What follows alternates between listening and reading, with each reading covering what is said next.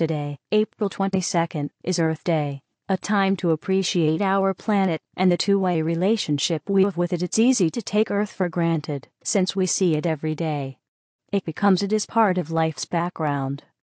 But when you see the world through the eyes of science, nothing is mundane.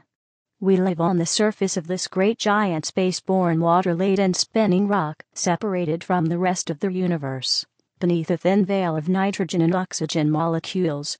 Even though you're immersed in its influence, what do you really know about the Earth? Here are some Earth Day facts about our planet for you to ponder today. All 23 hours 56 minutes and 4.091 seconds of it, that is. 1. There are a lot of different ways to measure how long it takes the Earth to go around the Sun, but if you say it takes pi x 10 million seconds, you'll only be off by 0.5%. 2. The Earth has a volume of about 1 trillion cubic kilometers. Can you picture a cube 1,000 meters high, 1,000 meters deep, 1,000 meters across? Now picture a trillion of them. That's the Earth. 3. The Earth has a mass of 6 sextillion kilograms, or, if you prefer, 6 sextillion tons.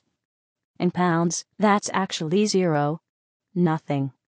Mass is a measure of how much stuff an object contains, but weight is how hard gravity pulls on that mass. The Earth is in space, orbiting the Sun, so it's in free fall. It has mass, but no weight at all. 4. The Earth isn't a perfect sphere. It spins, so it's flattened at the poles a little bit. The diameter through the poles is 12,713.6 kilometers, 7,882.4 miles, but it's 12,756.2 kilometers, 7,908.8 miles, through the equator. That difference of 43 kilometers is only about 0.3%, though, so really we're pretty close to a perfect sphere. 5. Not only is it flattened, but the gravitational forces of the Sun and Moon, what we call tides, distort its shape even more, pulling bulges out from it. The Earth is lumpy. Out in the deep ocean, the bulge of water due to the Sun and Moon can have an amplitude change in height from minimum to maximum of about 1 meter, 40 inches. The solid Earth deforms due to the tides, too, with an amplitude of roughly 50 centimeters, 20 inches.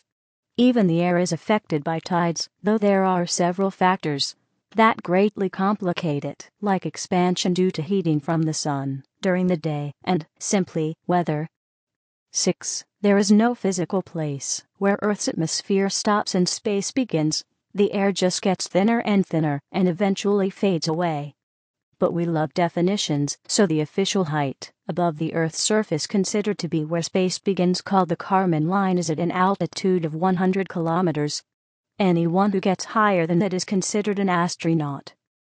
7. The Moon's radius is about 1/4 that of the Earth's, making it the largest satellite compared to its parent planet.